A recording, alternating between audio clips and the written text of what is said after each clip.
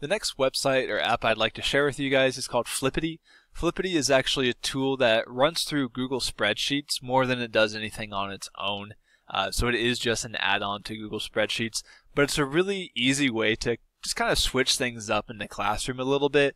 I use this the most personally looking at the quiz show review as a way to kind of review before a test, or as a way to just make sure we're on the right track with one thing or another.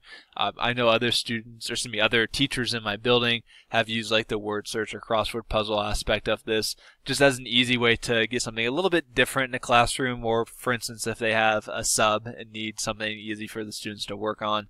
It certainly works quite well for that. One other that I've used the most personally would be the random name picker, just as a way to keep things moving through easily and get random names when I need them, both for volunteers or for making student groups. The one I use the most, though, like I said, is the quiz show. So when this pops up, or when you have everything created, it does give you kind of a Jeopardy looking feel to it. And you have the different categories at the top. You click on the different questions, who wrote the book 1984, and you can award points as teams get them right.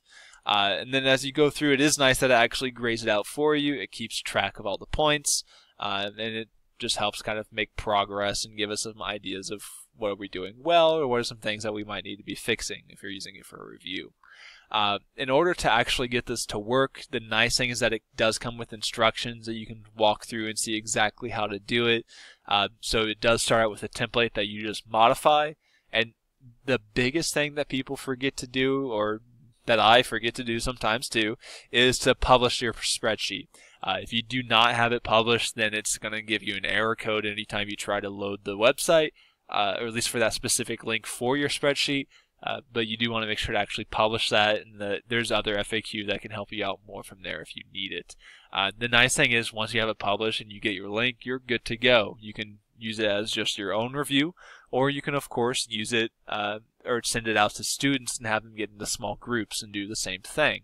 And I've had actually a lot of good luck with that lately, and giving them just the smaller groups of 3 or 4, just because it keeps them more engaged and they can't hide behind those students that answer super fast compared to everybody else. If you open up a template, or if we go to download that, it'll ask to make a copy. So we'll go ahead and make a copy.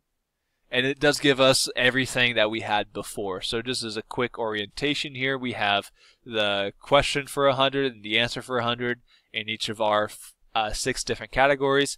And it also does have like the final Jeopardy question as well. So from here, all you have to do is just click in and change whatever you want. Once you have that done, like we mentioned, you'll want to publish it, get a link here, and be good to go.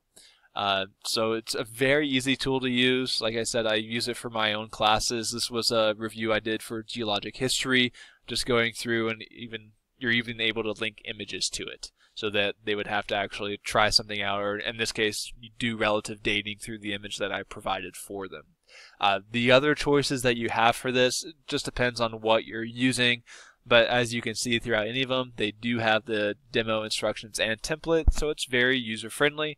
And it's, like I said, it's just an add-on to your Google Sheets anyway. So it's something that is super fast to implement and can do a really good job of just helping you out and change things up within the classroom.